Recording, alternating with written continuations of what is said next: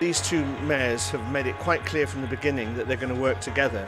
You know, Manchester and Liverpool rivalry down the years has been notorious, but these two mayors made it quite clear right from the start that they were going to work together, and I think we've seen that in the meeting that we've had today.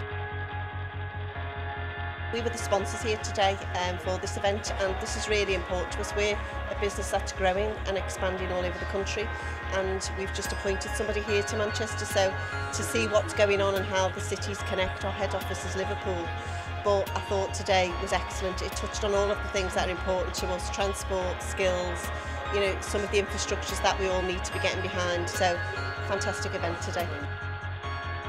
It's a moral issue, isn't it? It is, yes, and Francis's organisation has actually had someone who was homeless who they employed and supported, and that turned that woman's life around.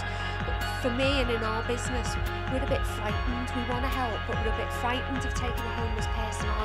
Do we have the things and structure to support that person and make sure that they succeed? Because you don't want to set somebody up to fail.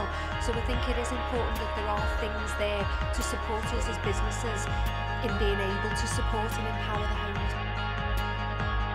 I think the most interesting issues that were touched on today were really about people, and it was about young people and the skills agenda. The fact that we do have a skills gap that is potentially going to worsen once we go through the Brexit process. And so what we're going to do to address that, and you know, both Andy and Steve were talking about more devolved powers for apprenticeships, more say from local areas on education and training, and I think they're absolutely right. You know, for years we've been doing the same thing and of course getting the same results, which haven't been particularly positive.